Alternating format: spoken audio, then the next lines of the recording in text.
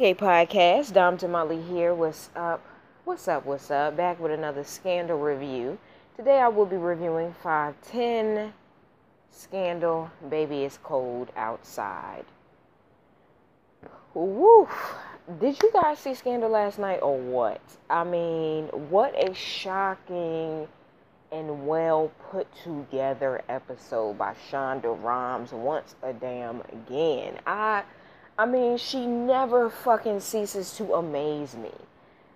Just when I'm ready to count Scandal out or say she can't top that, she always does. I mean, she finds a way.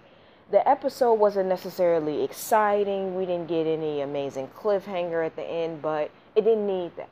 The episode ended, and I'm going to work backwards. The episode ended with everybody doing the things that they do for the holidays. Olivia is out of the White House. She's at her place. She got a new couch. Quinn is drunk, but her B613 boyfriend, ex-boyfriend, comes over to hang with her.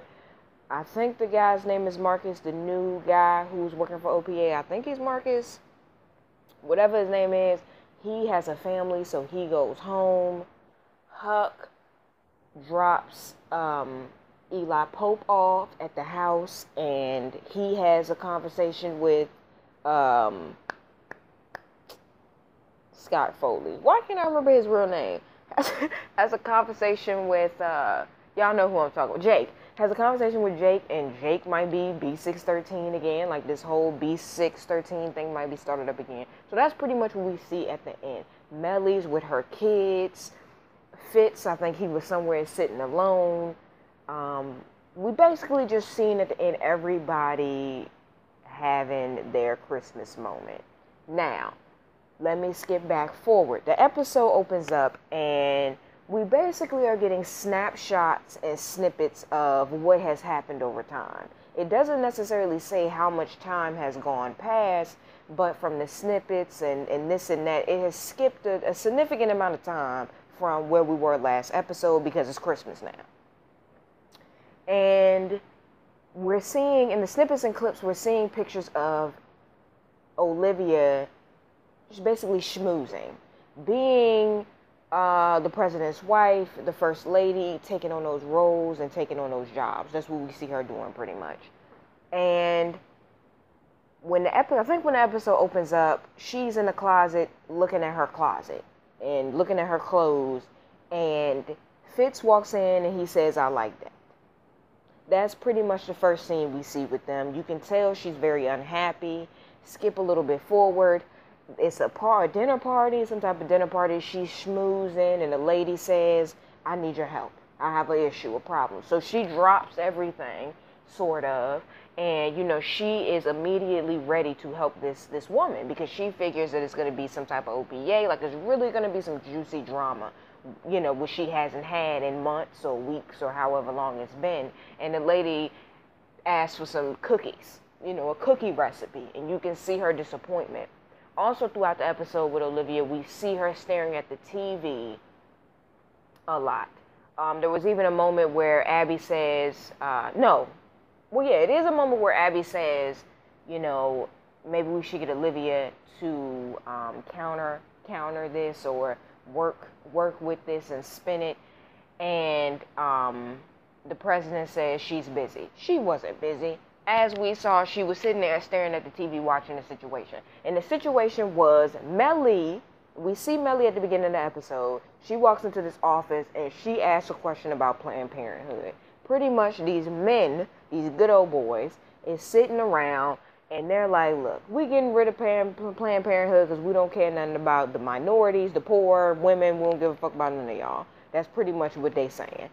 And she feels some type of way. And I'm not sure if she feels some type of way just because of the way he was acting, the way he was carrying himself and kind of bossing her, or if she really cared about Planned Parenthood. Because we saw her in the bathroom later on with Olivia, and she said that, "I'm a Republican, for God's sakes." Basically saying, "I don't give a fuck about Planned Parenthood, but I didn't like the way he was bossing me around." So I'm not sure, what lane she was taking with that. But she was upset by that. So throughout the whole episode, Melly is, I guess it was the Senate.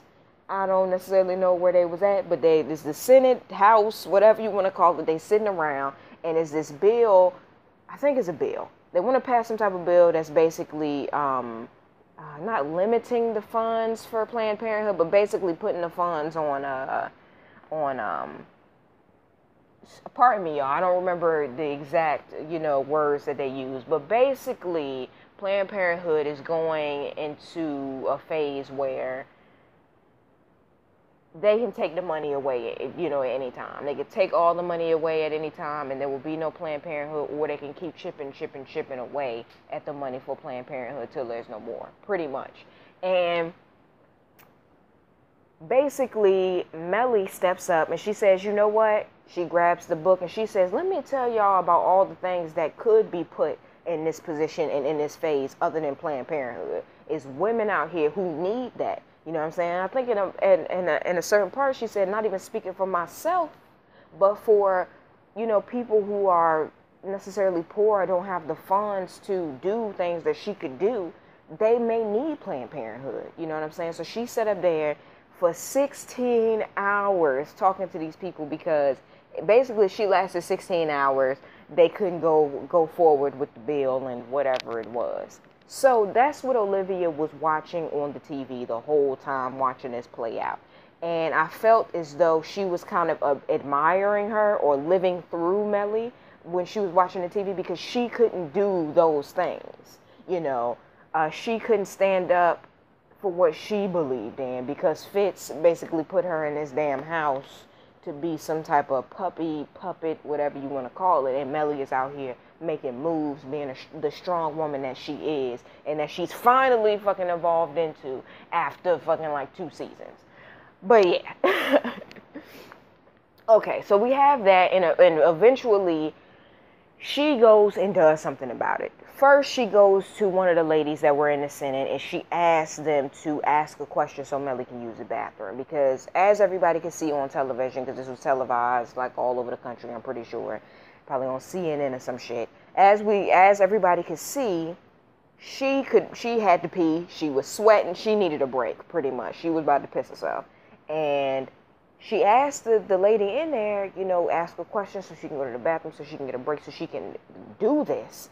And the lady was, bitch, please, okay? I don't even want to get into her because I can't. I can't stand a woman who don't support other women. Bitch, go have several seats some damn where. And then what pissed me off about her to go on this short rant, ain't she the same bitch from like 5 episodes ago that was like, oh, we're getting together and we're going against the men because the men don't respect us?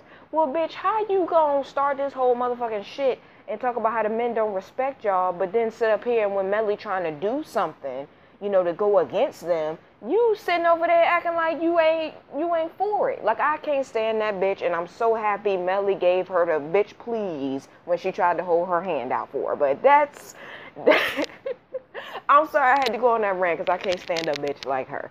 Okay. So she says she can't do it. So Olivia comes up with this brilliant plan and gets the vice president to go in there and handle the situation. The vice president walks in there. She's like, I'm sorry to fucking throw my weight around. I ain't that type of a bitch, but you in my motherfucking seat. Get the fuck up. She sits down. She asks a lengthy question. Melly is completely grateful. She goes to the bathroom, pees, and Olivia's in the bathroom. And Melly, I don't remember the exact conversation, but Melly basically says, I should have known it was you, and I'm pretty sure she thanked her. And they had a moment where Olivia says, you're the biggest bitch I know. And when I took that as like, you the baddest bitch, like you doing your motherfucking thing right now, handle that shit. You know what I'm saying? Like I say, like Olivia's living through her. So she was like, I'm living through you right now. Do that motherfucking thing. And Melly says, oh yeah, you got some type of dinner tonight. Good luck with that. That boring ass shit. Then she goes back and she ends up finishing the 16 hours. And Planned Parenthood is still in place. Thank God. I'm acting like this is real life or something. But Planned Parenthood is still in place in Scandal Land, Scandal World, Shondaland, whatever you want to call it. And everybody can go home for Christmas. Now, The president is sitting at the dinner. I don't remember what type of dinner it was, but he's sitting there. He looks across the table. Olivia's not there. Next thing we see, Olivia's in some type of hospital, doctor's office, might even goddamn be Planned Parenthood, for God motherfucking sakes.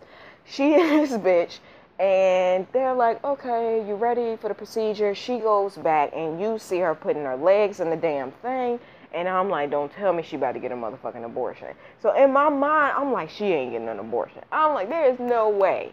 There's no way, because it was like no signs of her being pregnant. We didn't see her take a pregnancy test. We didn't hear her talk about it. We didn't see no special looks on her face or nothing. Like, it was no sign. Shout out to fucking Shonda Rhimes. No fucking signs of pregnancy anywhere. So I'm thinking of all of the other different types of things it could be, you know, other than an abortion. I'm like, okay, maybe she just getting her vagina checked to make sure. Then I'm like, okay, oh shit, maybe she got a disease. Like, I'm going through everything on the list. So pretty much she gets an abortion and she misses the whole dinner. She walks into the White House, walks into the room where the president is there. I think it was like their bedroom. And she passes him. He's asking questions and shit all up in her face like usual.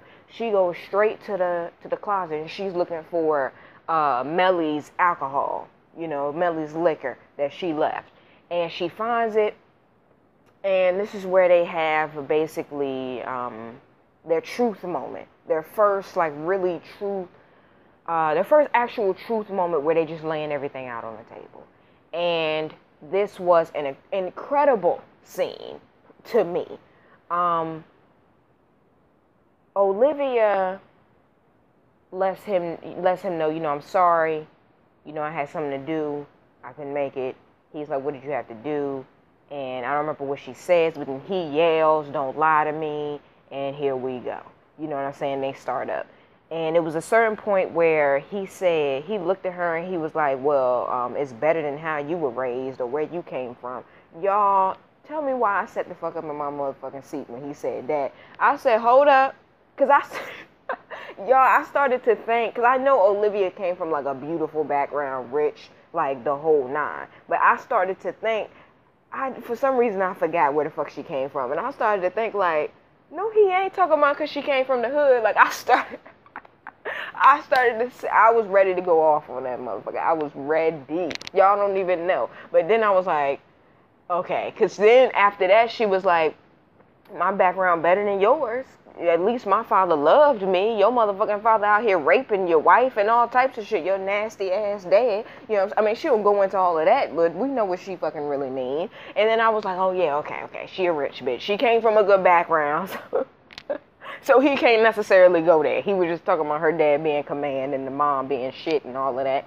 So they had a little back and forth moment, and she stands she's about to walk out, but she freezes in the doorway when she says something like, you know, I thought we had time before, or I thought we had more time, or something like that. And at that moment, I thought she was going to say something about the abortion. Like the whole time they're having this intense discussion, I'm thinking that the abortion is going to come out. She's going to say it, it's going to slip, or she, you know, whatever. So, you know, I'm on the edge of my seat because of that as well.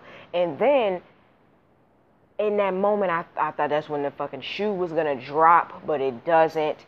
And I think she takes it to, you know, just having time before they moved into the White House and started a relationship. And basically the truth comes out where one of them admits, you know, I didn't know, I think it was Olivia. She said, I didn't know you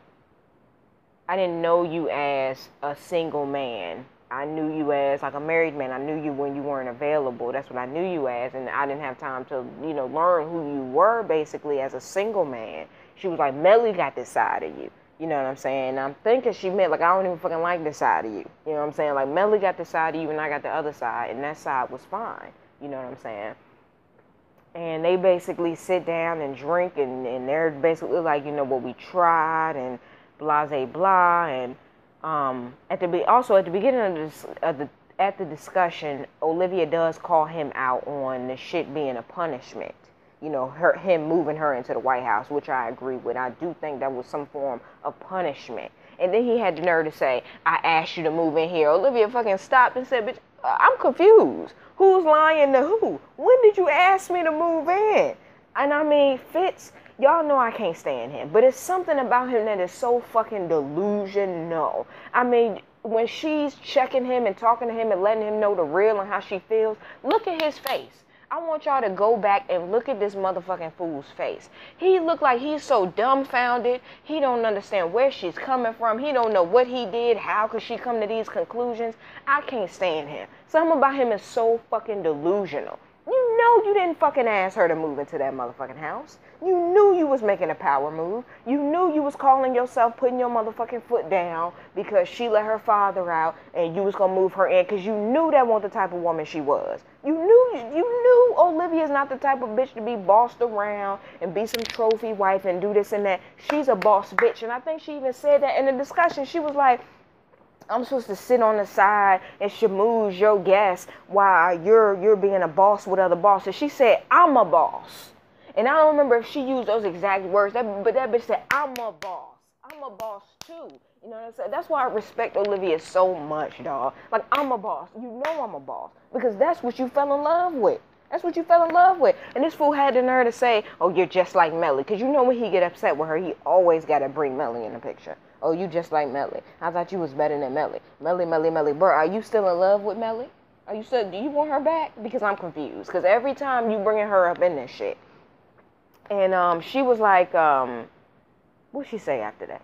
I don't even goddamn remember. But basically, when he said, you just like Melly or whatever, that had me thinking, bruh, you basically put her in Melly's spot and made her Melly. Like, you know what I'm saying? Like, molded her into Melly. Like, I want you to do this, all this first lady shit. Like, something about him is fucking delusional, and I cannot take it. I cannot fucking take it. But just to get off of that shit to move on to something else.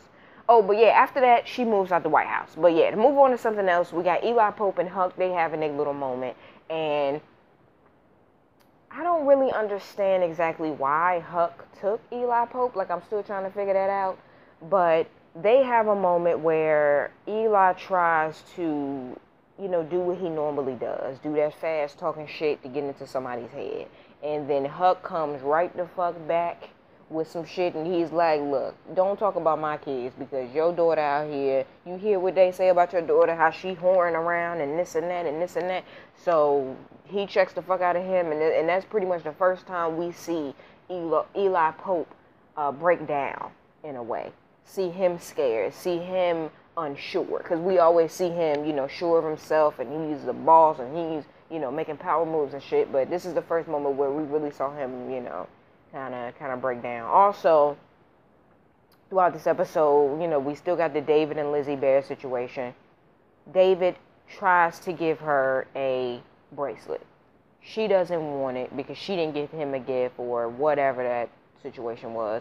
So we all know the vice president has a thing for him. And I don't understand why David is fucking just dumb as the fucking president. Because it's like, how do you not see that this bitch has a thing for you? She's staring in your face, looking at you like you're the love of her life or some shit. Like, you still don't see it? So this fool gives her the bracelet that he was going to give Lizzie Bear, which was disrespectful in itself. Don't give me no gift. I don't care if you like me, don't like me, we're friends, whatever the fuck it is. Don't give me no fucking shit that you was about to give somebody else. That is so disrespectful to me. That's so disrespectful. It's bad enough. It's bad enough that we're friends or we're cool and we've been hanging out and shit, and you didn't get me nothing, period. But that's fine. That's fine. You know what I'm saying? Because I get you something and I ain't even worried about you getting me anything. But then you gonna give me some shit that you gonna give another bitch knowing that she fucking in love with him? I can't. Too much. I can't deal with David's ass either. But at the end, Vice President is giving Lizzie Bear a scarf, and she obviously don't like the scarf, but she ends up seeing a bracelet on the Vice President's hand, and she's like, where'd you get that from? And the Vice President's like, oh, David gave it to me, with a huge smile on her face, and we see that that Lizzie Bear definitely felt some type of way about that. So I don't know if that means she's falling for him or what, but whew, that episode was amazing. And I loved how it ended. Like I said in the beginning, it was no cliffhanger, but it was perfect. It was perfect because it was like the end of a chapter. It was the end of a chapter. And I want to say it's the end of Olitz and Fitz and Olivia. but knowing fucking Shonda Rhimes. I mean, that's the only downfall I can say about Shonda Rhimes. I'm done with this fucking Olivia and Fitz shit. Like I said a couple episodes ago, this shit gotta stop. I can't, I'm tired of it. New storyline, new love interests, something, new something. B613, all this shit, we need something new. Like, let's go in the back in the writer's room, roll the dice, and see what the fuck we get. Like, you know what I'm saying? Like, do something different. I can't deal with the same shit next season. Like, I'm gonna need this to be an ending, like it felt like, and for them to do something completely different next fucking season. But yeah, beautiful fucking episode, incredible episode. I loved it. Shout out to Shonda Rhimes. Okay, I don't really have any like predictions for February 11th, but I do hope that we can move the fuck on from Olitz. And I hope that Olivia has finally figured herself out. Because after having a truth moment with Fitz, I'm hoping that she actually heard herself. Like, you know, like we say things sometimes and we don't actually hear and understand what we're saying. But I hope that she actually hears her, or heard herself, excuse me. I hope she actually heard herself and took that in and under fucking stood what the fuck she was saying. And, you know, just from what she was saying, like, I'm a boss and this and this and this, because she hasn't been acting like it. You know what I'm saying? Like, and I hope we can go back to fucking first season Olivia. And I'm not saying I want us to fucking, you know, go backwards, because everybody has to evolve and become better people. But I want her to be that strong black woman, you know, power. You know, I want that back. I want that back. Maybe a new love interest. I don't know if the Scandal fans is going to be ready for that, but maybe. You know what I'm saying? I think I'm ready, but maybe a new love interest for her. And that's pretty much it. I don't have anything. I guess Jake is going to be B613. I don't even fucking know. Damn. Okay, I'm on 22 minutes now. Just quickly. I know if y'all motherfuckers watch Scandal, y'all watch How to Get Away with Murder too. That episode was fucking good too. I don't even understand how Shonda Rhimes can goddamn write 4 shows. 5. 'Cause I think she got 5. She got another one that's in the works and shit. I don't understand how she can have 5 fucking shows. And all of them motherfuckers be good. At least the 3 that we've seen. There's another one about to come out. I don't know if it's coming out in January or what. It's another one about to come out in this comedy that she's working on. So it's 3 that we actually see. I don't know how she can work on all these motherfucking shows and all of them be fucking good. Like, bitch, if you ain't talented, I don't know who the fuck is. I don't watch Grey's Anatomy, but I guess it's good because it's still on air. But How to Get Away with Murder, god damn, that shit was fucking good. Whew, I might just do a separate review for that shit, because that was a good fucking season.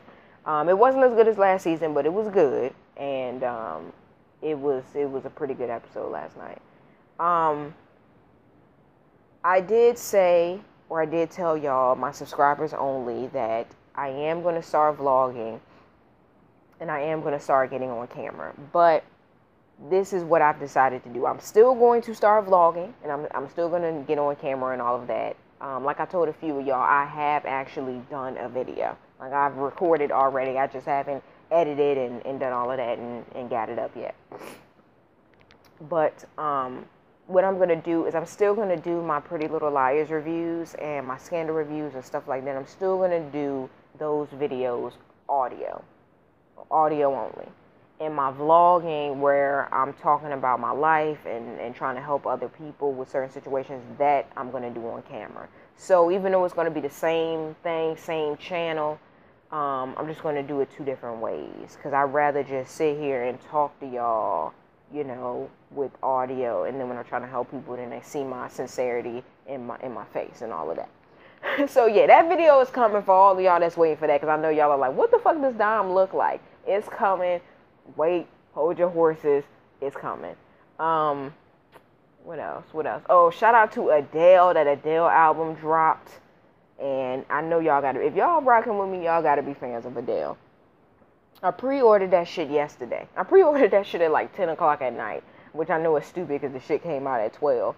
But I pre-ordered it and got that shit at like 12:25. It was a little late. iTunes, I'm gonna need them to get their shit together because it was a little late. But I got that shit, and I didn't listen to it all the way through one time already. And that shit, man, I didn't know how it was gonna be, but that shit is good so far. But yeah, if y'all haven't got that Adele album, get it. Vlogs are coming. Y'all, thanks for, holding me down and sticking with me for that long. I got 45 subscribers. That may not seem like a lot to y'all, but when you started out with 5, hey, thank God for that. I'm blessed. Peace, y'all. Like, comment, and subscribe.